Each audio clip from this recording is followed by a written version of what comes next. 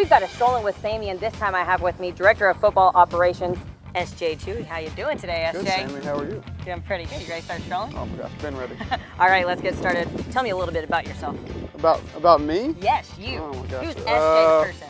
S.J. the person's from Memphis, Tennessee. Proud of that. Grew up, went to play college basketball in Baltimore, Maryland.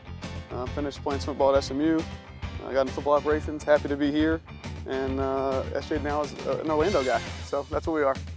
You gave us a little bit about your personal. Your last stop, though, was Liberty.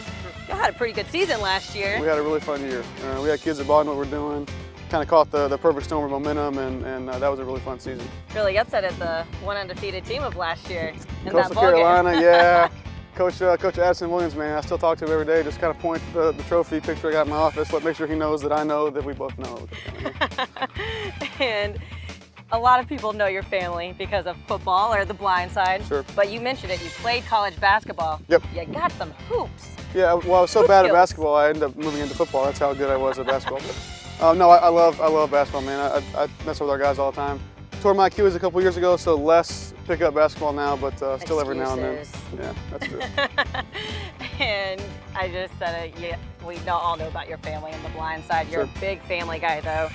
They're actually here in Orlando. I don't know if you spend more time here at the complex or at Disney with Coach them. Malzahn, that's not true. She made that up. I posted a couple photos one time. That's not true.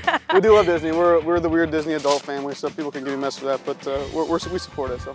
What's your favorite Disney park and why? Yes. Yes, yeah. all of them? Yeah, no, it depends. It depends on mood. If I'm like more leisurely, Epcot. If I'm more like thrilled, maybe Hollywood Studios. And if I'm more magical, Magic Kingdom. Who knows? And last question, there's been a little bit of a change in your role, not just doing Director of Football Ops, sure. But you've been put to head the name, image, and likeness that will be coming here soon. Well, I think a lot of schools are trying to figure out how they want to do the NIL, and here we have a great opportunity for guys. I'm going to do everything I can within the rules to help our current players and show recruits what we can do for them.